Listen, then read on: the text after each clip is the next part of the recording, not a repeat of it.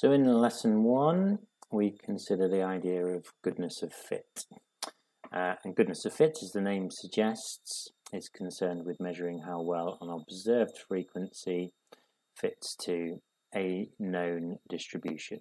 So we can collect some data, some actual results, and then we can look at those results and see how closely they would match what we'd expect to get if we believed that the situation follows a particular distribution. So it's really a measure of the goodness of fit of how well some of the observed frequencies match up to expected frequencies.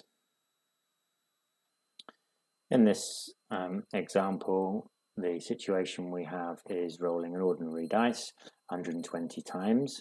So we would expect each number to come up the same number of times. So our expected frequencies would be 20 and our observed frequencies are given above. We can now have a look at how well those observed frequencies match up with the expected frequencies by considering goodness of fit. A simple bar chart gives us an overall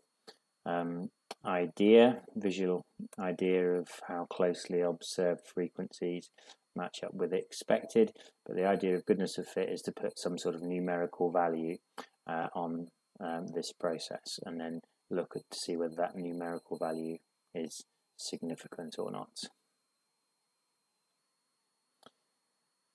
So the measure of goodness of fit is defined as follows. We measure the goodness of fit by considering the difference between the observed and the expected. We square to ensure that that difference is turned positive, and then we divide by the expected, and we sum up that for however number of comparisons that we're making. Okay, we use the symbol x squared rather than x, just to indicate that it's never going to be negative. So this is our goodness of fit calculation. There's an alternative derivation shown above, which could be quicker to or easier to use. It's not provided on the formula booklet, but in reality, probably more often than not, you're going to do goodness of fit calculations on your calculator. We'll come to that a little bit further on.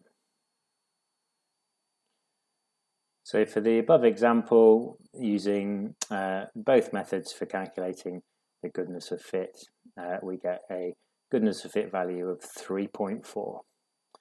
Okay, if we're going to do a hypothesis test on that value, we would want to test the significance of this goodness of fit value. Then our hypotheses would be H0. There is no difference between the observed and the theoretical, against the alternative that there is a significant difference between the observed and the theoretical. And we'll look more at the hypothesis testing aspect of goodness of fit further on in this pack.